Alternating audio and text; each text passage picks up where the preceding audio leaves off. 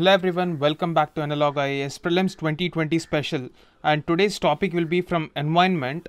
In this series we are looking at those topics which have higher returns for the time you spend on these topics. So today's topic will be about star ratings and energy efficiency. Why are we looking at this particular topic and what is the background with which we are looking at this topic? So energy efficiency is the new norm in energy sector these days, and there are a lot of articles coming in newspapers on energy efficiency. Now what is this energy efficiency? Simply put, energy efficiency means that we'll be using less energy to perform the same task. Say for example, your old air conditioner uses 3 units of power for every 1 hour. Now if energy efficiency of that particular air conditioner is improved, it will be producing the same output with just 1 unit of electricity. The wastage of 2 units of electricity is reduced by manufacturing processes which focuses on energy efficiency. That is the central point of this entire exercise. Now we have this body called the Bureau of Energy Efficiency, which focuses on rating these instruments and setting standards to energy efficient appliances. Let us try to look at that program. Before beginning, let us look at the end objective of this entire exercise. So the exercise is about making informed choice and ensuring that the cost incurred on our power bills are saved. So it is about empowering the consumer to ensure that he makes informed choices while making purchases with respect to electrical appliances. Obviously, he would want to buy those equipment which will give him lesser power bill. Take this as an example. See this energy label which shows that it consumes around 248 units per year. So this shows that this particular appliance is rated 5 stars.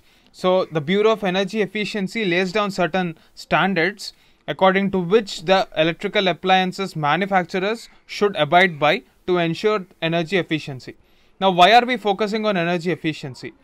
The resources used to create power will have effect on our climate as well. Say for example, in the world right now, most of us are dependent upon renewable energy sources like oil and gas, or in our case we are using coal to produce energy. So in this way, by producing appliances which are not efficient, we are producing more and more waste through coal burning for creating power. So reducing energy wastage is the best way to control these emissions. So what is the target of this scheme? It is expected to save over 3 billion units by 2030. What is the significance of this year 2030? If you take a look at the Sustainable Development Goals, all the targets are fixed to the year 2030. And these Sustainable Development Goals are aligned with our Paris Climate Deal. In this particular Paris Climate Agreement, India committed to achieve the 3 targets. These targets are called intended nationally determined contributions, where a public pledge from a country on how it plans to play its part in the post 2020. So you have to note this point. This is a post 2020 regime. But India already started implementing all its commitments and started moving in that direction. So one of the commitment made by India in this particular deal is to reduce the energy GDP by 33 to 35% from 2005 levels. So we are basically talking about reduction of greenhouse gas emissions by 33 to 35%. Energy efficiency is one way to achieve it, because nearly more than 60% of the power produced in our country right now is through coal. So this program aims to reduce the greenhouse gas emissions by at least 2.4 million ton of carbon dioxide by the year 2030.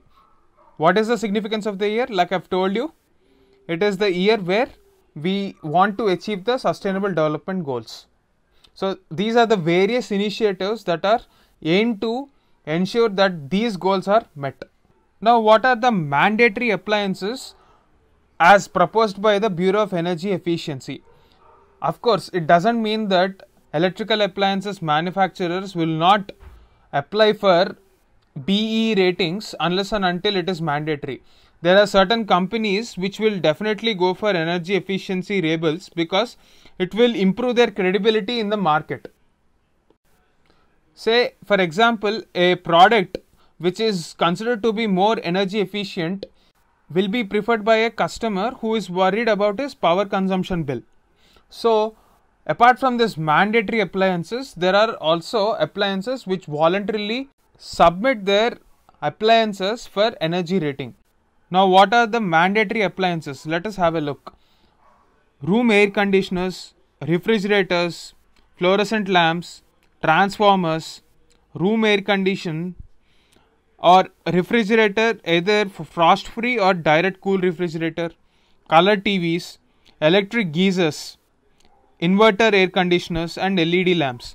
All this have a potential to consume high energy, and innovations in our industry have allowed for creation of energy efficient appliances in these sectors. So there is every incentive for companies to invest in those technologies which are energy efficient. So in order to enforce that technology is adopted by the industry itself, Bureau of Energy Efficiency, which is created under the Energy Conservation Act of 2001, enforces these labels or enforces these regulations to ensure that the industry adopts these standards. Now as a result, what happened?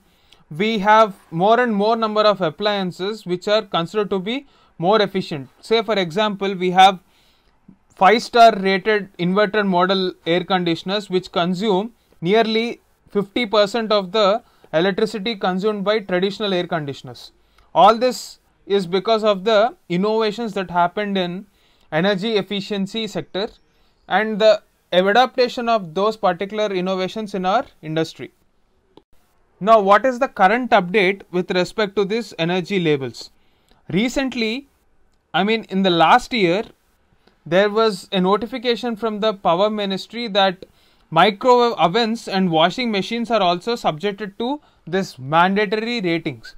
The reason is because we see more and more number of people buying microwave ovens and washing machines, and there is definitely a scope for creation of energy efficient appliances in this industry as well.